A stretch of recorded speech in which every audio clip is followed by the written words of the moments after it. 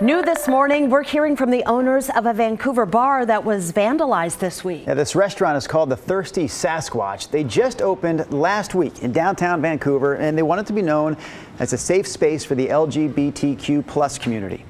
Yesterday morning, staff arrived, though, to find the pride banners they had hung out front. They were torn down, and stickers had been peeled off the walls. They had decorated the bar for Pride Month, but the bar owner says they are not going to tolerate this bullying. I wouldn't say it deters us at all. I would say that it actually encourages us to really stand for what we believe in. We love our community. Yeah. We were really excited to be a part of it, and a lot of people really love having us here. They're happy that we're here. Unfortunately, it seems like we did probably make some people angry, but it's the people we wanted to make angry, so.